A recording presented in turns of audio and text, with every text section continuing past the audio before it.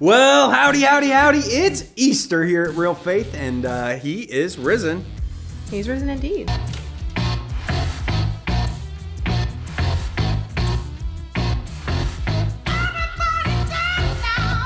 So did you just have a blast at your favorite holiday? Oh yeah, Good Friday was awesome. If you did not join us, it's not too late to catch those sermons, realfaith.com. You don't want to miss them. This is going to be the greatest thing ever. Someone will die. Of fun. Why is Good Friday your favorite holiday? Well, I think it's important to understand the depth of our sin. Let's see, really? Indy has thoughts as well. I think it's important before we celebrate the resurrection to really understand why Jesus had to die in the first place. So obviously that's what Good Friday is all about. And now we can celebrate that he's back. Yeah. He's alive. We can't throw the giant party that is Easter without understanding how bad, how dark what Jesus went through was. And so that's the beauty of Good Friday.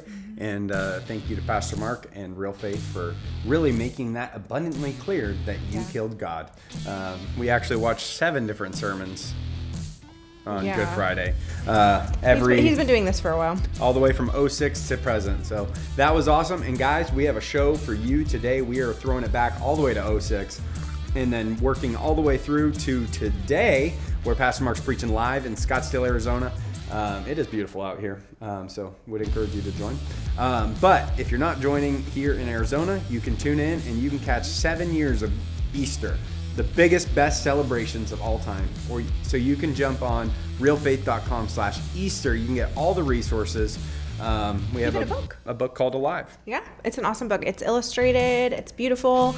It is 21 reasons why the resurrection is true. If you're skeptical, if you've heard some weird things and don't believe the Bible, hopefully it'll help you out a little bit. But yeah, it's a really great resource. Yeah. And who's this? Oh, this is Indy. This is our 6-month-old. Hey, Indy. Hey. Say hi. Oh, there's a smiley boy. So the Easter Bunny did not leave him anything because he was bad this year. So you're confusing your holidays. He was on the naughty list. If the bunny doesn't bring you eggs, he poops in your lawn. So we had a lot of poop on our lawn. Just kidding. This is a weird segment. Just kidding. He's great. And but if the Easter Bunny did not bring you something, we have a gigantic giveaway for you guys. We have tons of Bible teaching resources. We have the book. We have a Dove-worthy cinematic movie on Jesus' crucifixion that we'll send directly to you. And best of all, a Traeger grill because you killed God. Not sure what that has to do with anything, but yeah. Anyways, he's the Word became flesh.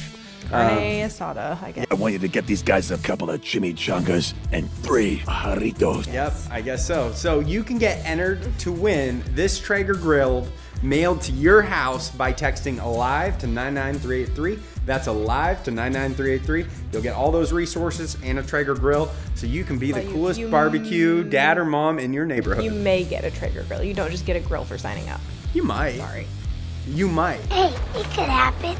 There is a very small chance you'll get it. Yeah. So, Ashley, how does Real Faith run? Real Faith is 100% supported by generous donors like you, so we wanted to thank you so much for your sacrificial generosity. And as a result of that, Real Faith is able to make massive impacts on lives and legacies all over the world. For example, we got this awesome testimony recently from a guy named Kevin. Love Kevin's. Kevin's a good guy. He says, I listen to Pastor Mark's sermons while I'm at work, and it feels like a companion. It's the best series you can listen to. I can feel so much information is being retained. I would rate him a perfect 10 out of 10. Wow. I've been bringing your sermons and meanwhile reading your book, New Days, Old Demons. That is a very specific. Well, thank you, Kevin, for the shameless plug. That was great. Yeah, there you go. And thank you to the rest of our generous donors. We're able to get content out to millions of people every single day here at Real Faith because you're generous giving.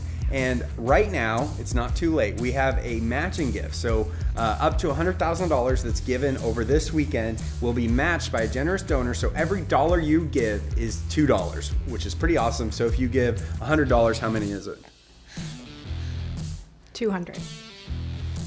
Are you really that slow at math? No, I thought it would be funny. I'm just questioning a lot. But every dollar you give is matched up to $100,000. So feel free to jump to realfaith.com/partner to donate. And we'll be sending gifts out to your house to thank you for giving this weekend. So Thank you for doing that, and we'll send you that documentary as well. Yes, as a reminder, our recurring donors get all of the premium content we produce each month automatically sent to them. That's right, we produce new content every single month. Pretty crazy.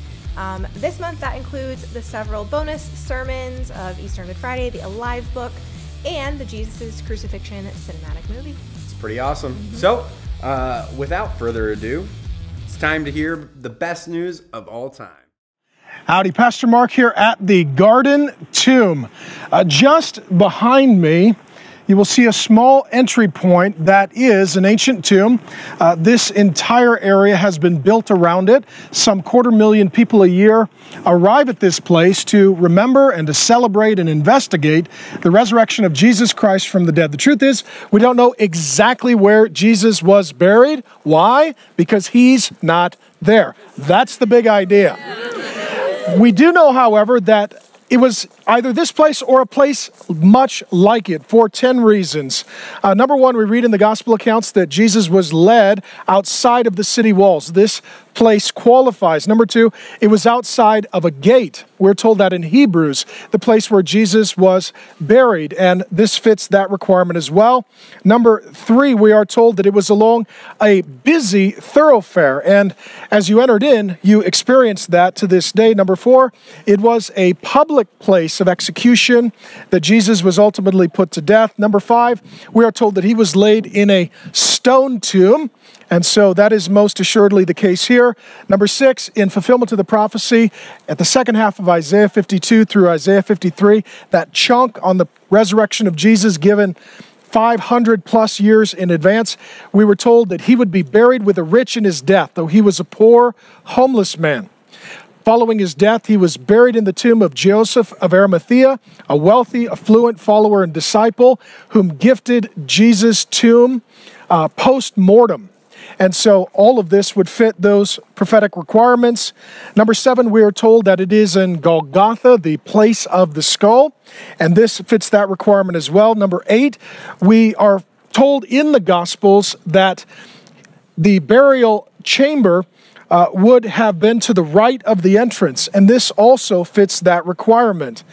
Number nine, we are told in the gospel accounts that upon entering after the resurrection of Jesus, that the disciples had to stoop. The entryway here has been enlarged over the years, and it would have been even shorter in the days of Jesus, and so it meets that requirement. And number 10, the main requirement for the potentiality of the resurrection tomb of Jesus is that there would be no body in it, and that is the case here. Subsequently, it is believed by some that this is the place of Jesus' burial and resurrection. If not this place, it gives us insight into the kind of place that Jesus' body laid temporarily. That being said, we'll read the account as it is recorded in Luke 23, beginning in verse 50.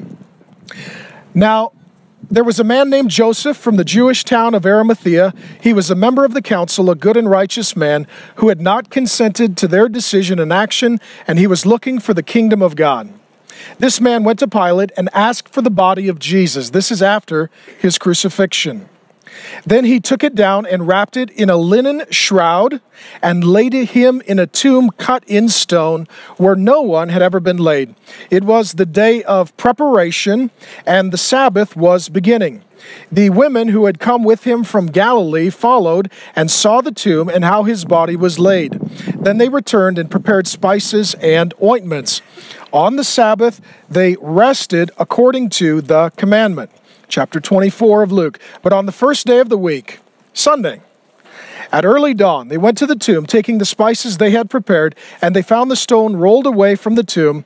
But when they went in, they did not find the body of the Lord Jesus. While they were perplexed about this, behold, two men stood by them, perhaps angels in dazzling apparel. And as they were frightened and bowed their faces to the ground, the men said to them, "Why do you seek the living among the dead? He is not here, but he is risen. Remember how he told you while he was still in Galilee that the Son of Man must be delivered into the hands of sinful men and be crucified on the third day, rise. And they remembered his words, and returning from the tomb, they told these things to the 11 and to all the rest. Now it was Mary Magdalene and Joanna and Mary, the mother of James, and the other women with them who told these things to the apostles. But these words seemed to them an idle tale, and they did not believe them. But Peter rose and ran to the tomb, stooping and looking in. He saw the linen cloths by themselves, and he went home marveling at what had happened. Let me explain this to you. Jesus Christ was crucified. He very much died. I'll give you 7 points that together culminate to tell the story of the death, burial, resurrection of Jesus. It begins hundreds of years in advance, where the prophets in the Old Testament foreshadowed and predicted that Jesus would live, that he would die, that he would rise, conquering our enemies of Satan, sin, and death as our Lord, Savior, God, Christ, and Messiah. You see this at the end of Isaiah 52 through Isaiah 53, that he would come from humble circumstances, that he would live a simple life, that he would be put to death, not for his sin, but the sins of others, that he would be numbered with the transgressors, that he would be buried in a rich man's tomb, and after the suffering of his soul, he would see the light of life and be satisfied. And as the sun shines on us, it is to help us to remember that Jesus is not laying in a dark, cold, empty tomb. He rose. He did see the light of life. He was and is satisfied. And in the new heavens, the new earth, the new Jerusalem, we are told that it is his glory that will illuminate all of the new creation, that there will be no night and there will be no sun, that it will be his glory that overtakes all. Number 2, we know as well that Jesus himself repeatedly, emphatically, clearly said that he would die by crucifixion, that he would be buried, and that on the third day he would rise again. This was a repeated claim of Jesus. Number 3, we know as well that he in fact did die. He went through the most horrendous treatment. There was, in fact, a word created, excruciating, that literally means from the cross, to explain the horror of crucifixion. It was perfected by the Romans in the days of Jesus. It was reserved for those guilty of the worst of crimes. It was not generally practiced on those who were, in fact, Jewish. Jesus was undertaken to a series of trials. There were false witnesses who did not agree. Nonetheless, they sentenced him to death under the cover of darkness at night. This was not a trial. This was a murder. The Bible says they took him and had him flogged. His arms would have been placed above his head. An executioner, perhaps even 2, would have held in their hand a cat of 9 tails, a handle from which would proceed lengthy straps of leather, at the end of which would have been rock, stone, or metal balls that would have tenderized the flesh of the victim.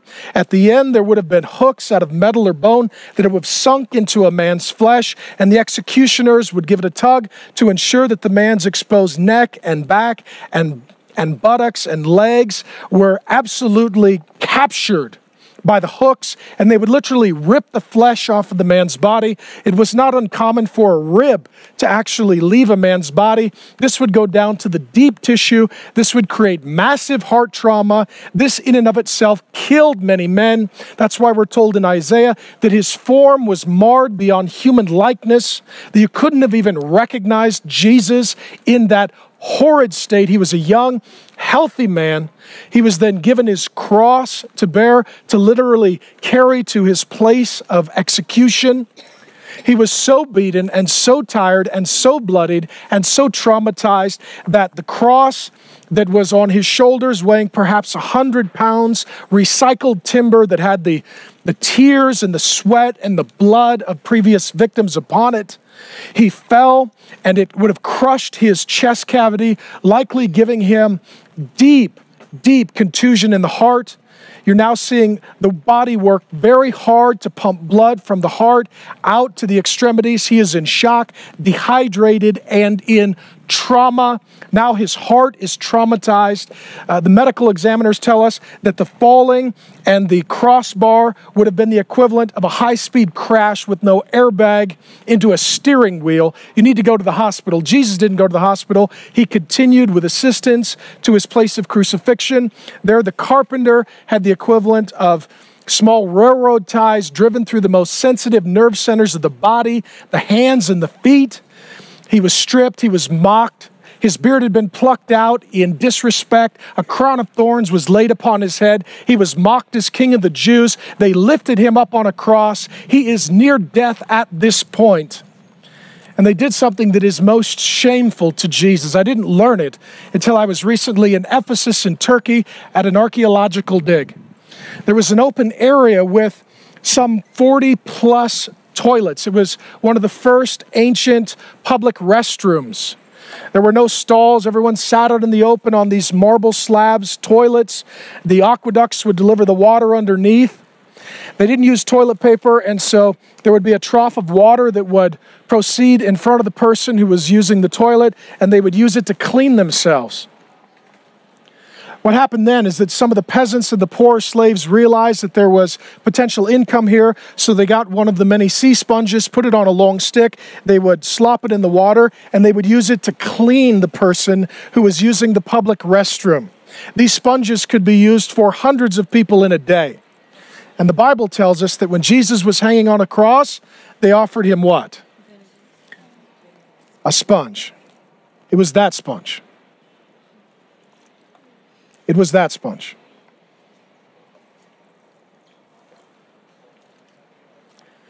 Jesus speaks from the cross, words of love.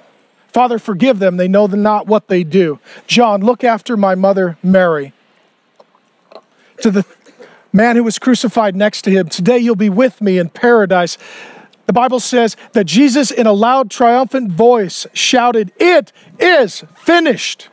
And in doing so, it is likely that that was his last breath. Generally speaking, men died from asphyxiation through crucifixion. Their bodies would slouch. Their lungs could not fill with air. I believe in the case of Jesus, because he was able to proclaim with great boldness that he did not die by asphyxiation, but rather he had a heart contusion from the crossbar that crushed his chest cavity. And as the body was working and laboring to pump blood to his extremities in his traumatized body, he ultimately died, literally and figuratively, of a broken heart. And the Bible says that Jesus breathed his last. And Father, into your hands, he said, I commit my spirit.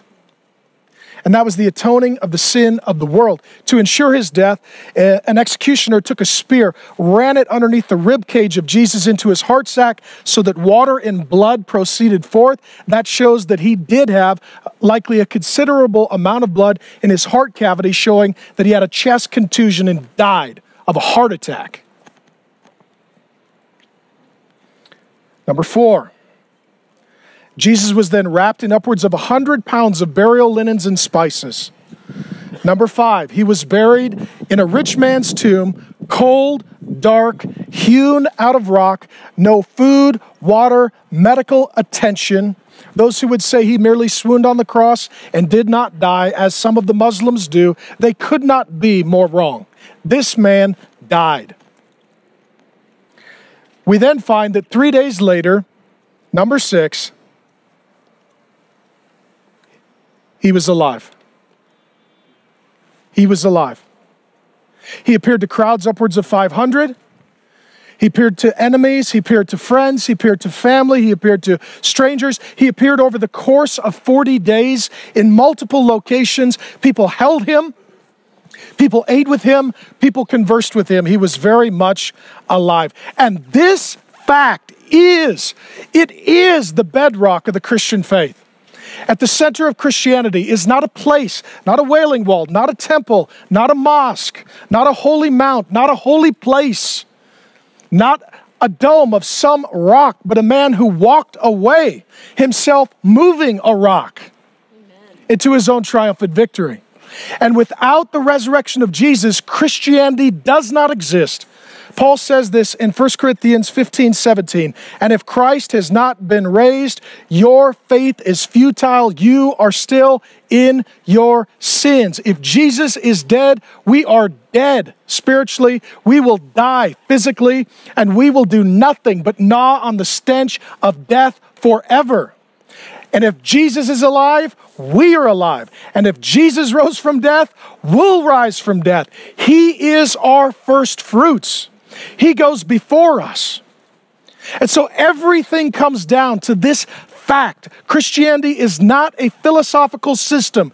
It is a historical fact. It is not based on a place. It is based on a person. It is not about an ideology. It is about an event. The death, burial, resurrection of Jesus Christ from the dead. So let me explain this to you, what resurrection is and is not. Number one, it is not revivification, where someone dies, comes back to life, and dies again. That happened to Lazarus. He died. Jesus went to visit him, said, Lazarus, come forth. Lazarus came out. The King James Bible says he stinketh. He was very dead.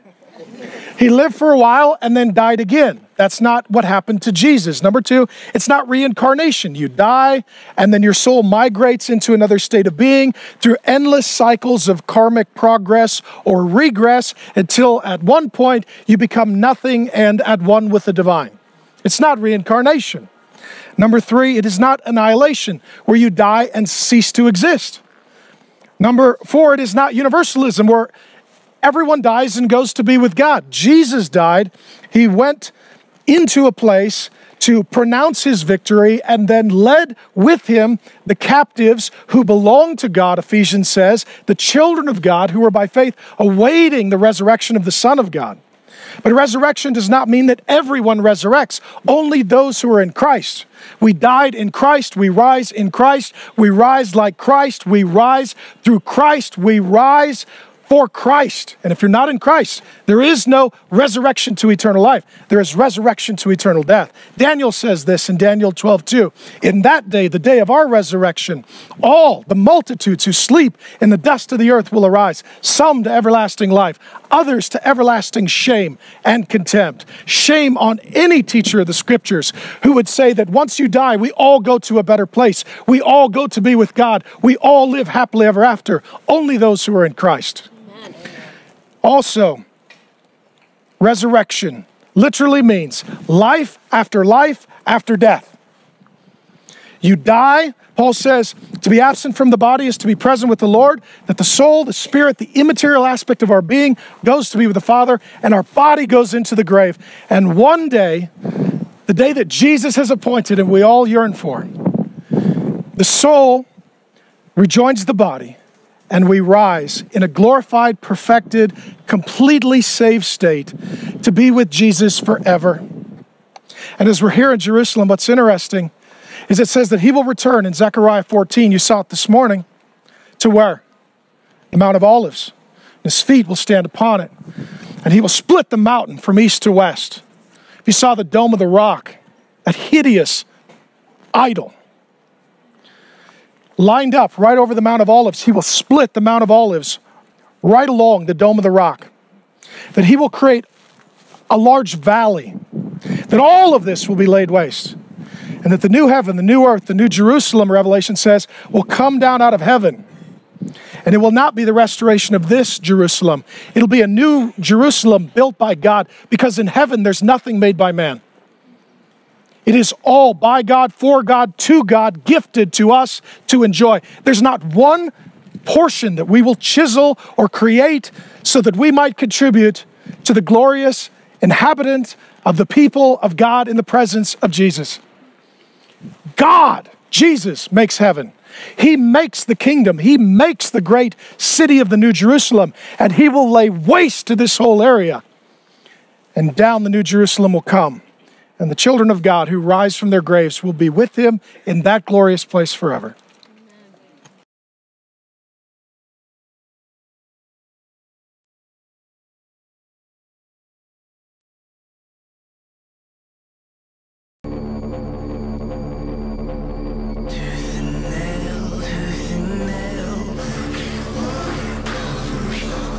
Tie a noose around your tail.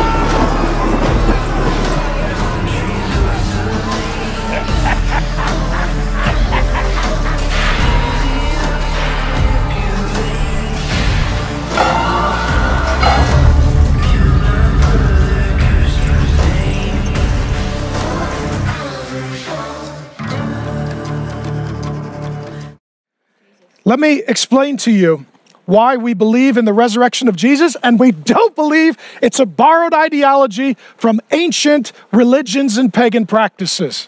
Some of you may have heard this in college. The whole concept of Jesus' resurrection was borrowed from pagan mythology. It is not true. There is zero evidence. It is unsubstantiated fallacy and myth and folly.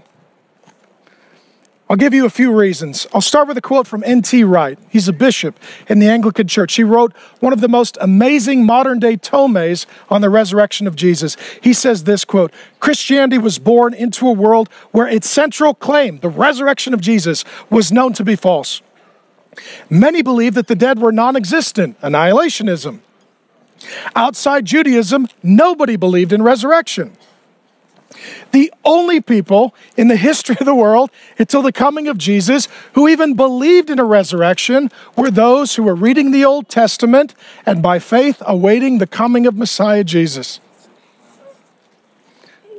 The Greeks, will take them in succession.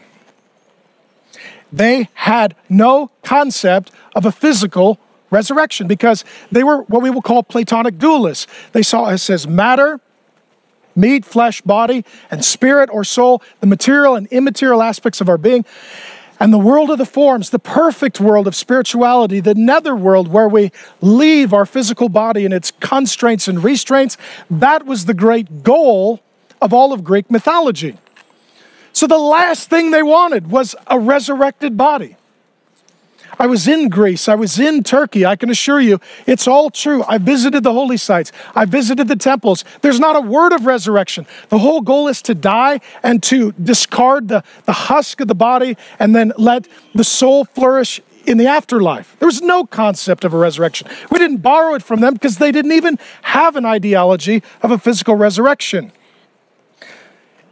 How about this? Some would say, well, we borrowed the idea from ancient mystery religions. There were certain pagan religions, you may have heard of them. And they would say, well, this particular god or goddess had an ideology and mythology that there would be a resurrection. Two things I would say. No one ever believed that these gods and goddesses actually walked the earth in human flesh. These are mythology. These are superheroes. These are invented myths. And secondly, there is not a shred of historical evidence that any of the mystery religions, any of the small pagan cults and ideologies had any concept of a physical resurrection until the 2nd century AD.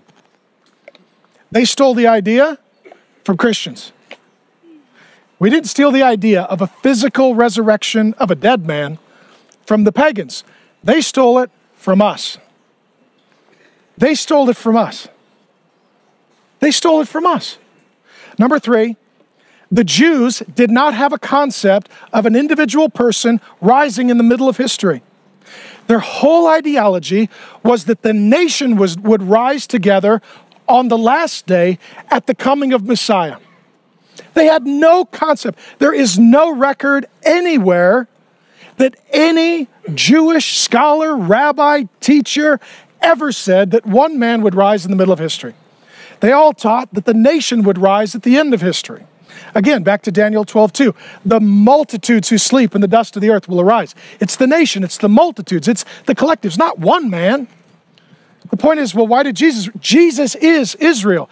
Jesus is the fulfillment of all Israel. The temple, it's Jesus. He's the presence of God on the earth. The priest who mediates and intercedes, well, that's Jesus, our great high priest. The prophets who call us to repentance, well, that's Jesus who comes to call us to repentance and make our repentance possible. The shepherds all were to remind us of Jesus, the good shepherd. It was all about Jesus. Everything was sign and foreshadowing and symbolism about the coming of Jesus. And so when Jesus rose from death, it shows that he is the hope of Israel, that he is the fulfillment of Old Testament prophecy, that he is the one in whom our faith is to rest.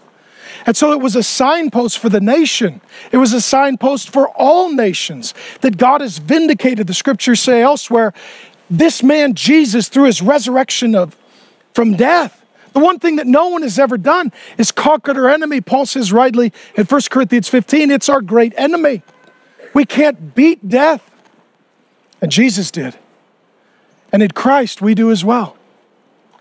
And so any concept, the resurrection was a borrowed idea that the resurrection of one man was a borrowed idea. It was a revolutionary idea. No one considered, debated, wrote, articulated the resurrection of one man until Jesus walked away from his tomb. It was the first time in the history of the world that this idea was even considered. I'll give you some circumstantial evidence for Jesus' resurrection. I want you all to believe this. Deep down in the gut and the heart. This isn't a fact. This isn't an archaeological dig. This isn't an interesting anecdote. This is everything. The resurrection of Jesus is everything. And I want you all to believe it with all of your heart, all of your soul, all of your mind, all of your strength for all of your days. And to serve that cause with all of your might. I'll give you some reasons why I want you, if you're not a Christian, right now is a really good time to give your life to Jesus. And I'll give you some circumstantial reasons for that. First of all, we'll start with this ideology of cause and effect. Anything that happens has a cause. As we look at the changes that come into the world after the resurrection of Jesus, the burden of proof is on those who would say that he is still dead. How could we explain the changes that I will share with you momentarily apart from the resurrection of Jesus? I would say the burden of proof is on the critics, not on the believers. Number one, we read in Luke's account that the women were the first to the empty tomb. If the resurrection of Jesus was a fabricated tale, if it was told that the women went to the empty tomb of Jesus, you can rest assured that it is in fact historically accurate and true, and it is not a myth, it is not a lie, it is not a fraudulently conceived myth. Why? The women couldn't testify in court. So if you're going to make up a story about a resurrected man, at least you have men be the liars so that when they go to court, they could testify. This shows Jesus' love for women and women's love for Jesus, and that the Bible is not a lie, because a lie wouldn't be told like that. Number two, additional circumstantial resurrection. Before Jesus' resurrection, the disciples were cowards.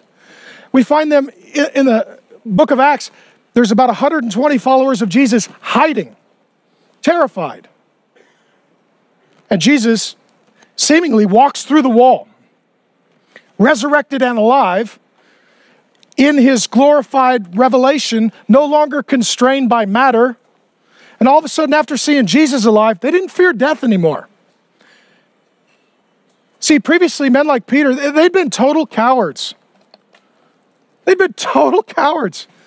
Jesus is going to be crucified, and a young woman comes up to Peter. Aren't you with Jesus? No, I never met him. I don't know him. He even cursed. I have no idea who that man is. And after the resurrection, Peter gets crucified how? Upside down. They go to crucify him. He says, hang me upside down. I'm not worthy to be crucified like Jesus. How do you get a coward to be crucified upside down? The resurrection. Peter's idea was, I know what's going to happen. I'll see you in a little bit. I'll be back.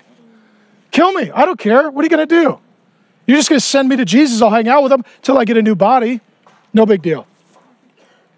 Why did Christians start preaching and teaching and suffering?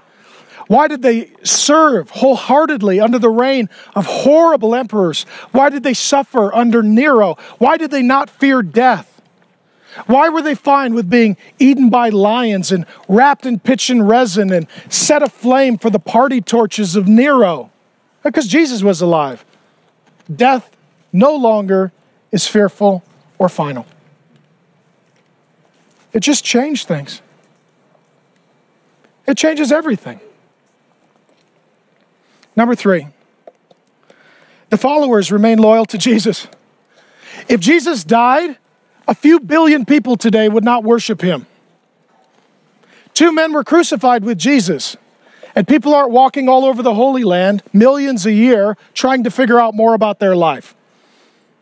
We know nothing of those men. We don't even know their names. Why? They died. Jesus rose. That made him distinct and unique. And people remain loyal to Jesus. Have you seen it? Have you seen it when a politician runs for office? There's a great groundswell of support, and then he loses the election. They throw the t-shirts away, they take the bumper sticker off the truck, and they do one of two things. They give up hope for change, or they go find another Messiah, another deliverer, another Savior. After Jesus died, people didn't give up hope. And they didn't go follow another rabbi. They didn't go follow another religion. They didn't pursue another path. They remained loyal to Jesus. And they became fearless, and they spread, and they scattered, and they preached, and they healed, and they taught, and they cast out demons. And they walked with the resurrection kingdom power of Jesus by the enablement of the Holy Spirit. And they went from 100 to 3,000 in a day, and they included thousands, and then it spread to the Gentiles and the nations of the earth. How in the world do we account for this 2,000-year legacy of loyalty to a dead man?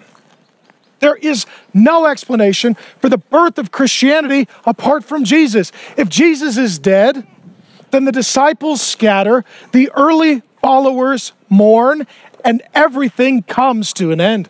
It doesn't continue for a few thousand years, causing Jesus to be the most famous person in the history of the world. More songs sung about him, more paintings painted of him, more books written regarding him than anyone who has ever lived in the history of the world. You go to the Library of Congress today, you plug in Jesus, 17,000 books will show up.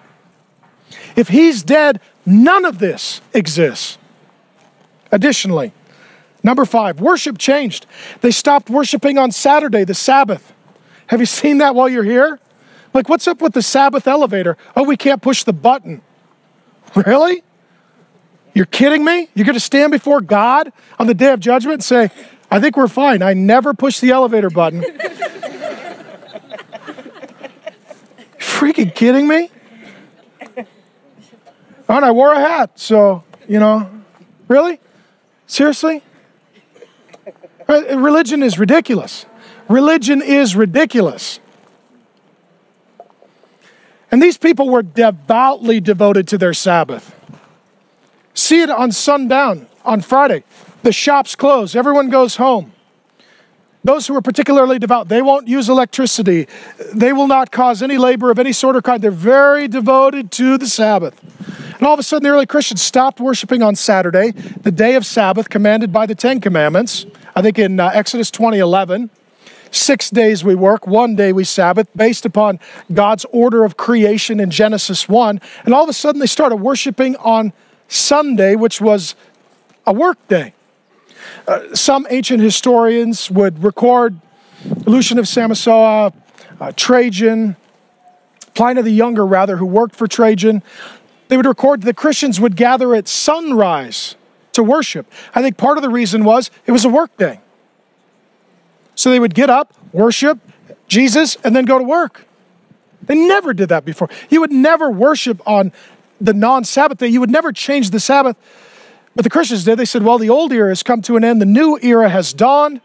God made the world, and he has made a new world with Jesus. We worship on Sunday, the Lord's Day. John calls it in Revelation, the day of the resurrection of Jesus. How do we account for that? How do we account for those singing to Jesus, praying to Jesus, worshiping Jesus, devout Jews who know if they're wrong, they're violating the first 2 commandments? There's only one God and you worship him alone. There is no explanation for the worship of Jesus as God on Sunday apart from the resurrection of Jesus from death. Also, Christians started enjoying communion, remembering the broken body, shed blood of Jesus, and baptism, the death, burial, resurrection of Jesus, and it continues 2,000 years later. Additionally, number 5, Jesus' family worshiped him as God. His own mother, Mary, who was devout, we read that she took him with Joseph, his adoptive father, to the temple to be dedicated to the Lord. These are very devout people. They are peasants in Nazareth. They live in a town of 50 to 100. He's a carpenter. These are poor people. The cost and the time and the journey of a month or more perhaps for them to get to the temple, it's a big sacrifice. They're very devout. And following the resurrection, we see Mary numbered among the disciples in the upper room, and we see her praying to her son as God. We later see his brothers, James and Jude, worship him as God, become pastors, write books of the Bible bearing their names. Before the resurrection, they thought their brother was an absolute lunatic. And following the resurrection, he went from lunatic to Lord, and they worshiped him as God. I'll give you a few more. Number 6, Jesus' enemies worshiped him.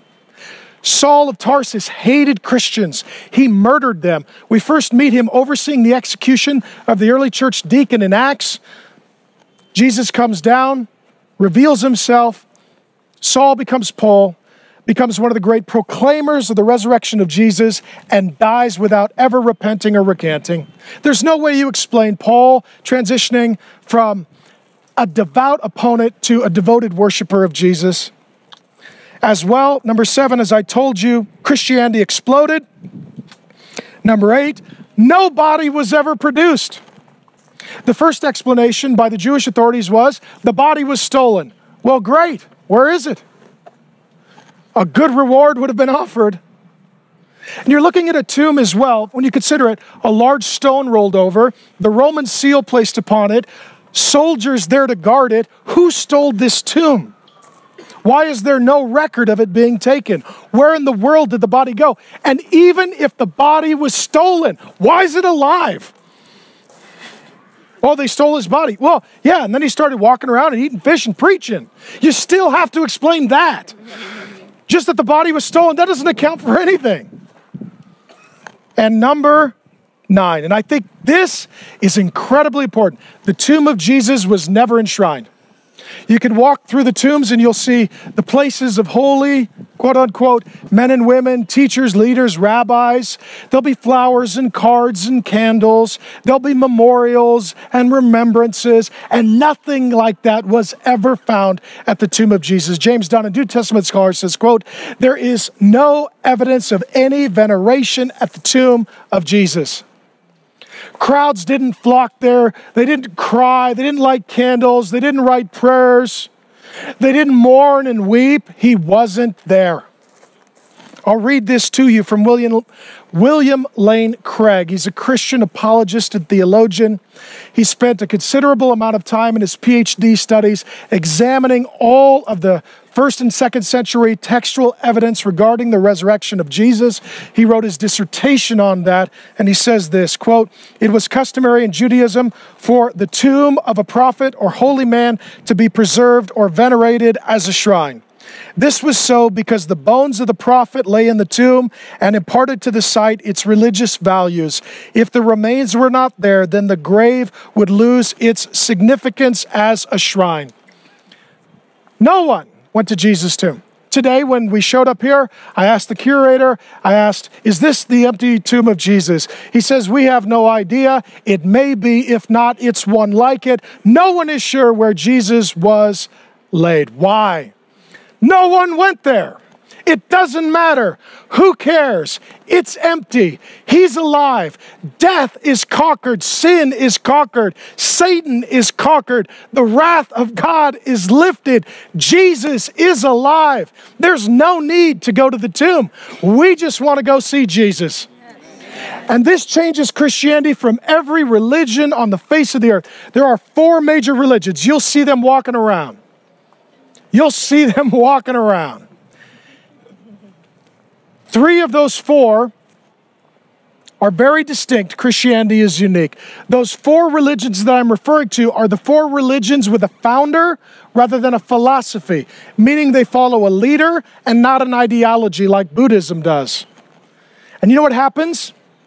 Each of those religions has a sacred place where their founder is buried, that they make pilgrimages, and they weep, and they cry. And if we were Muslim, or if we were Jewish, we would act very differently. If we were Buddhist, we would all be very sad. I wouldn't wear white, I'd wear black. I wouldn't be yelling, I'd be mumbling. I wouldn't be smiling and laughing and totally fired up. I'd be very sad.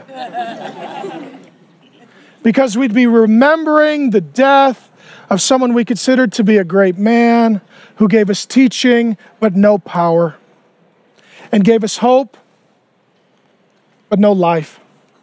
And so to this day, the Jews follow Abraham, and they know that he is buried in Hebron. And many make a pilgrimage there every year to remember their dead leader.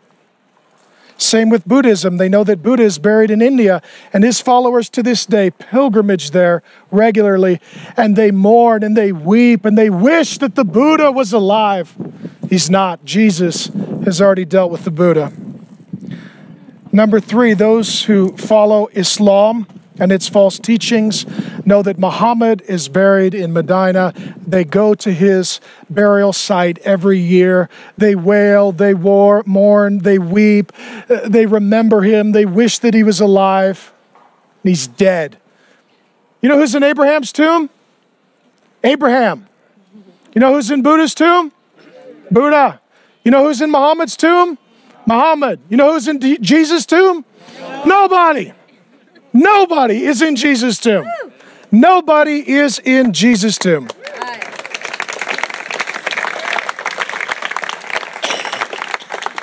Dear friends, we're not Jews, we're not Muslims, we're not Buddhists, we're Christians. We follow a man who's alive. His name is Jesus. He's God, become a man, to live the life we have not lived, to die the death we should have died, to give the gift we cannot earn. He is Lord, God, Savior, King, Christ. He is living right now, ruling, reigning from a throne, right now preparing a new Jerusalem, right now willing to forgive all sinners and sins, right now willing to give the gift of eternal life, right now, and preparing for us a resurrection day of our own, when we shall see him how? Face to face. Face to face. Until that day, remain and abide in him. Father, I thank you for an opportunity to preach the Bible. I love my job. Thank you. I thank you that I get to teach the Bible. I thank you that I don't have to get up and talk about the philosophy of Buddha or the rules of Muhammad or the death of Abraham, that I get to talk about the resurrection of Jesus. God, this means the world to me. Lord Jesus, may we be passionate about Jesus, his death, his burial, his resurrection in our place for our sins as our Savior till we see him face to face. And we ask, Holy Spirit, that you would empower us as you did the first followers of Jesus, that you would give us that courage, that passion, that compassion, that boldness. What is death when you know Christ? May we live in light of the day of resurrection. For Jesus' name, for Jesus' fame. Amen.